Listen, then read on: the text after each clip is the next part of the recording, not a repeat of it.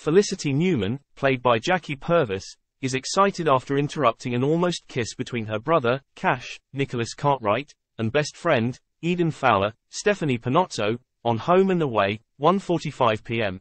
See our TV guide for listings. Is there a chance that the romance between copper Cash and musician Eden isn't over, after all? On today's episode of the Aussie soap, Felicity decides that the pair just need a helping hand in getting the ex-lovers back together.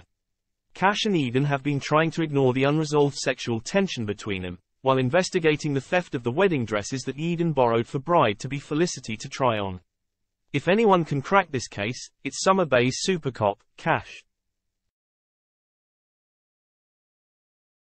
After finding the dresses for sale online, Cash goes undercover with police partner, Rose Delaney, Kirsty Marilia, to pose as an engaged couple.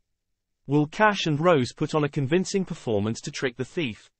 And will Felicity sprinkle enough matchmaking magic to officially reunite Cash and Eden? Ziggy Astoni, Sophie Dillman, is getting bored being on forced bed rest, after tripping and falling down the steps at Salt.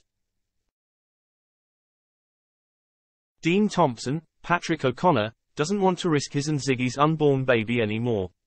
But enough is enough for Ziggy, who borrows Mackenzie Booth's, Emily Weir, car to go for a spin. Dean is furious when he finds out.